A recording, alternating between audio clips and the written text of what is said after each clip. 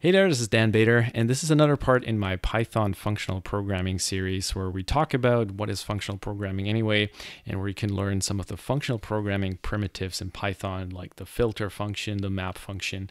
And in this video, we're going to talk about the reduce function. So if you haven't seen the other installments in the series, then you may want to go back to see what we're talking about. Like especially I would recommend you watch the first part in the series so you can see the data structure that we're using in these examples or in this tutorial and that we're working with. So we're working with a simple data set of scientists and their birth dates and stuff like that. And we're transforming it in interesting ways using functional programming principles. So in this video, I want to talk about another functional programming primitive that is the reduce function. And because I'm on Python 3 here, I need to first import the reduce function from the standard library. I believe on Python 2, you'll be able to just go reduce, and that function will be a built-in that's available in the global namespace. But because I'm on Python 3, I need to actually go from functools import reduce. And then we can take a look at the docstring here again. And so I love this docstring because I still remember, the first time I was learning how some of these functional primitives work in another programming language at the time, and just reading the definition of the reduce function in like my first year of computer science education. I was just sitting there and was like, I have no idea what you're talking about. And well, I hope you don't feel the same, but if you do, then don't worry, because you can figure this stuff out. And hopefully that tutorial will be a part of it. All right, so let's go over this. So the reduce function, it takes a function, and then it takes a sequence of stuff. So I believe for the map function and for the filter function, those were called iterables. So kind of the naming is a little bit inconsistent here, I guess. But basically, the reduce function, well, it takes a function, a sequence, and then an initial value that I believe is optional, and it reduces the sequence down to a single output value by applying this function repeatedly to the items in this sequence. So the way that's expressed in the docstring is a little bit more complicated, but we're going to take a look at some examples here that actually go back to our data set. All right, so just to make sure you see what I'm talking about here. So this is the original data set that we were working with. It is an immutable data structure. So this is a tuple of other named tuples. So each item here is a named tuple, and that way we can make sure I can't reach in here and actually accidentally modify any of these items or the whole structure. All right, so we're going to take this and we're going to do some experimentation here with our reduce function.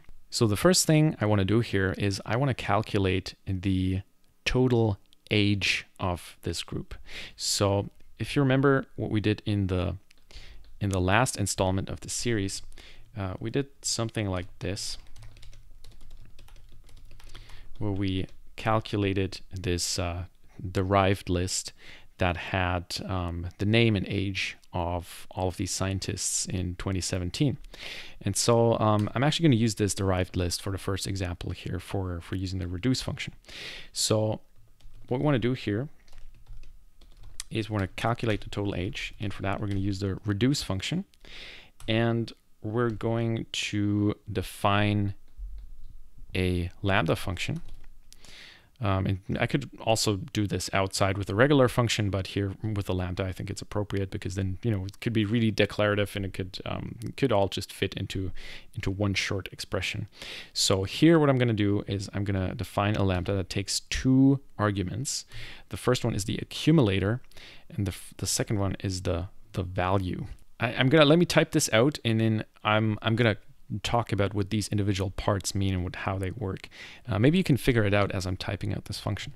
So this lambda function is going to be applied repeatedly to all the items in this list. And so val will always be the latest item that we're looking at, and the accumulator will be sort of a running variable that gets updated repeatedly. The return value of this function will be the new value of the accumulator. So I know this sounds crazy, but this allows us to do something like this, where we can say, okay, reduce this names and ages thing down to a single value using this rule here, this lambda, and we're going to start out with an initial value of 0 for the accumulator. So let's run this, and then let's take a look at the output. Okay, 807.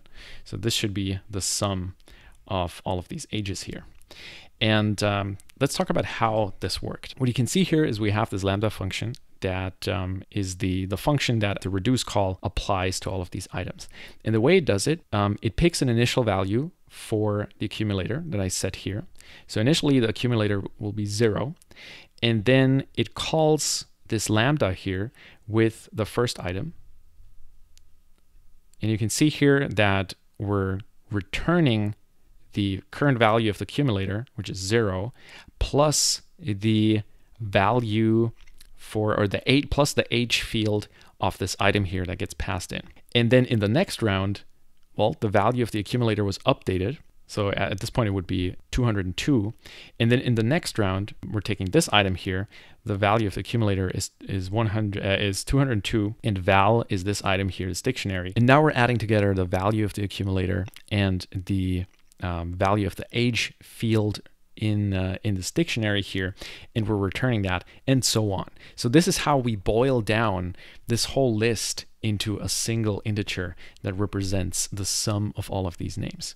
Now in Python, again, there are other ways you would represent this particular calculation. For example, I could have gone like this and said sum of x age for x in names and ages, and that would have done the same thing in an even more concise and nice representation. So at this point, you might be wondering, okay, why do I even need to use the reduce function in this case at all?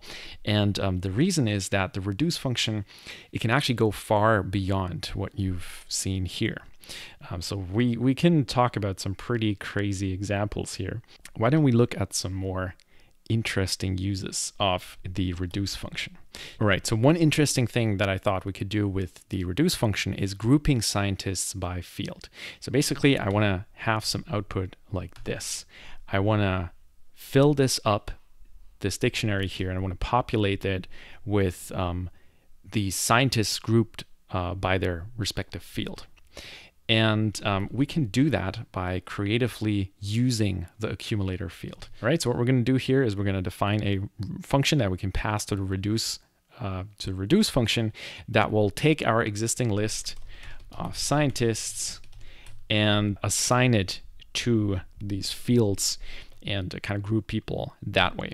And so the way we're going to do it, there is actually a way you can do this in a single lambda expression, but I just started recording that example, and it was like, man, this actually really detracts from what I want to show you here. So if you want to do that as a fun exercise, then put it in the comment below. That'd be cool. All right, so here I'm just gonna define my reducer function, and it's gonna take the accumulator and a value.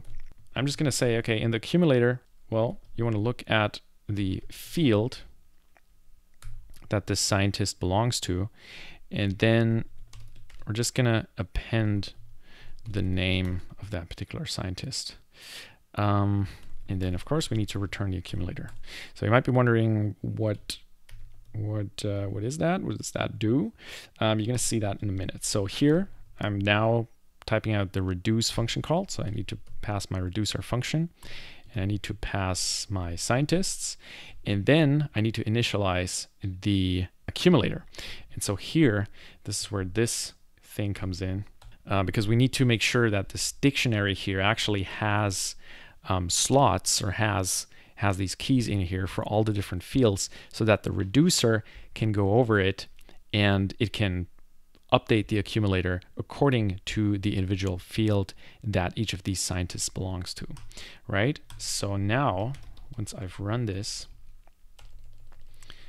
let's print it out. And yeah, you can see here it worked. So for astronomy, I've got Vera Rubin, chemistry, math, and physics. They're all kind of sorted that way and assigned to the right categories. And I hope you can see how this worked here with this reducer function. And the main thing you need to figure out is how what I was struggling with the most was how these names like accumulator and value, how they correspond to actual items and what the accumulator looks like as it gets updated. Right, so that's like the biggest thing you need to wrap your head around. And it makes sense to play through this, maybe even on a piece of paper, or certainly here in the Python REPL. One thing that I really don't like about this is that I have to give it a list of categories up front that then gets populated. That's kind of stupid. And if I make a mistake, I have a typo here, then it's just all gonna blow up. But there is a better way to do it, and that is the defaultdict class in the collections module. So I'm gonna have to import collections, and what we're gonna do now, I'm gonna override this scientist by field object here again. I'm gonna pass it my reducer function. I'm going to pass it the scientists, and instead of initializing the accumulator, I'm going to go collections.defaultdict of list, and then what that will do, I'll show you that in a minute. What that will do is it will lead to the same result, because this collections.defaultList thing, or defaultdict thing, is pretty magical. So let's just create an instance of that class. So this is a defaultdict, and now this thing, every time you access a key that doesn't exist, it will be created, and it will be populated with whatever you pass in here, whatever factory function you pass in here, right? So now I can go and I can put all these crazy keys here, and the dictionary will be updated. So I can do stuff like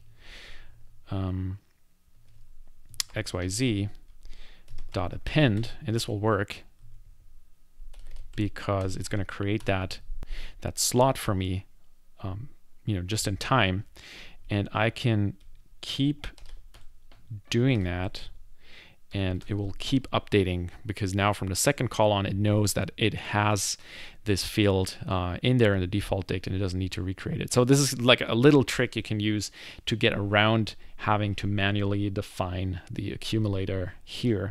But of course, it's also adds more complication to this function call. And I'll bet you this would actually take many people a while to figure out and to read that. And so maybe that's that's actually a pretty good reason to not use that in production code.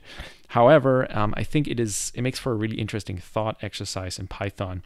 And I think it's pretty cool to work with these different kinds of programming paradigms and programming styles, like functional programming, object-oriented programming, more like a procedural programming. And it makes sense to be comfortable with these different styles, because even if you don't always stick to any one style, 100% of the time, you're going to learn a lot about when these things have their strength and when you should apply them. And I think that is really valuable, and that's going to put you above and beyond what most people what most people do when they learn programming, right? So I think there's a lot of value in exploring these things. All right, so I want to end this this reducer example with another, well, arguably more Pythonic version of what we looked at previously. And you can see I played with this a bunch because, well, this here is called Scientist by Field 5. I was basically trying to come up with ways to do this grouping in better and more readable ways. And so now this is based on a dictionary expression, and this kind of fits the theme that happened in the other videos in this series as well, where I showed you kind of the classical functional programming approach, and then showed you a more Pythonic version where we're often using list comprehensions or generator expressions to get to the same result, but kind of do it in a more Pythonic, more readable way. I'm not sure if that's the case here. Like, I'm not sure if this is more readable, but you can do it. And there's actually a helper function in Python that is the itertools.groupby function. It it does stuff like that. It can group things by a key func. So here I'm grouping these items by their field, and then you have to do some fiddling here to get the keys and the value set the right way. So I mean, arguably this is more Pythonic because it uses a dictionary comprehension, but I'm not sure if this reads much better. But it gets around the need for the default dict. So I showed you a couple ways to do it. I'm sort of tempted actually to drop the this crazy lambda expression here on you. But I also want to see what people come up with in the comments for doing this reduction. You know what? The hell with it. I'll just do it here. Okay, so this is what I came up with. Scientist by field. It has the same result, and it uses a lambda function instead of a separately defined reducer function, and it also uses this dictionary merge syntax available in Python 3.4. But this is pretty gnarly and crazy code. I mean, it works, but when you look at this, it gets very, very arcane. So please don't write code like that when you're working with other people. Sometimes it's fun like that, to sit down and spend some time to try and come up with I guess like a single line solution for this problem, but this is more like a fun exercise rather than something you should do in practice and for production code. But anyway, I hope this gave you a better idea of what the reduce function could be used, and maybe also some ideas on how it could be used in more creative ways to achieve that grouping, for example, and not just for the classical examples where you have this here where we're adding up a bunch of values and kind of boiling it down to a single integer or something like that. So I hope we achieved that. I hope you learned a bunch of things about functional programming in Python here. And at this point, you should have a pretty good understanding of what functional programming is, what the filter, map, and reduce functions are, which are kind of the core primitives of functional programming, how they work in Python, and how you should probably not use them in Python or use them in different ways, for example, by replacing them with list comprehensions or generator expressions. All right, if you have any questions, leave them in the comment below and be sure to subscribe to this channel for more Python tutorials. Happy Pythoning and have a good one.